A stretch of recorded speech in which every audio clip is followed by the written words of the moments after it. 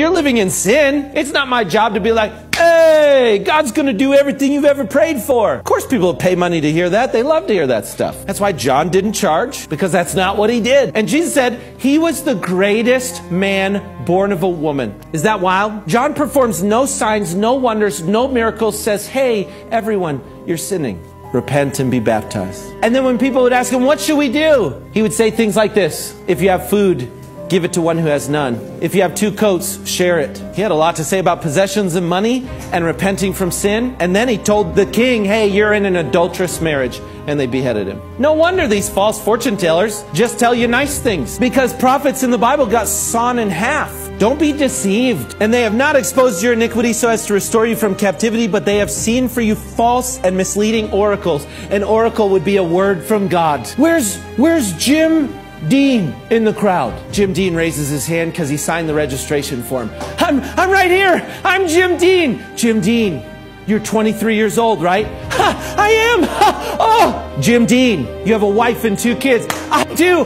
And they're here with you. And your wife's name is Susan. Susan, stand up. Ha, I'm here. Jim and Susan, we're here, and we have 2 kids. Jim and Susan, God's going to take you on an adventure unlike anything you've ever seen before. You're going to do this. You're going to do that. Everything you've ever dreamed.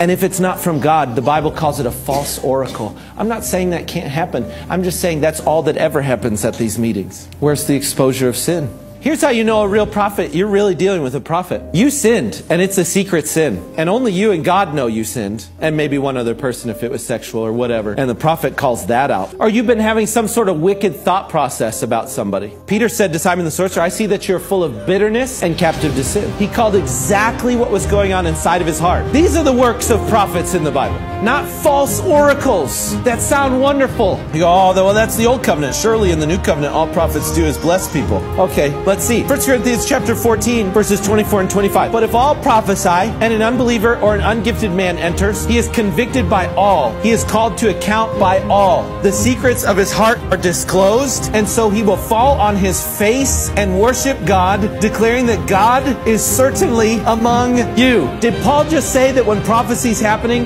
that a person will be convicted, that the secrets of their hearts will be exposed, and that they will fall before God in repentance because of the situation? That sounds a lot different from the fortune tellers who claim to be prophets. The prophets bring people to salvation by exposing their sin when they walk into the church. They expose your secret sin. They do not fortune tell. Someone is not serving God if you have active sins in your life and they just affirm you. You know what the very first word preached after baptism is out of the mouth of Jesus? Repent, for the kingdom of God has come near.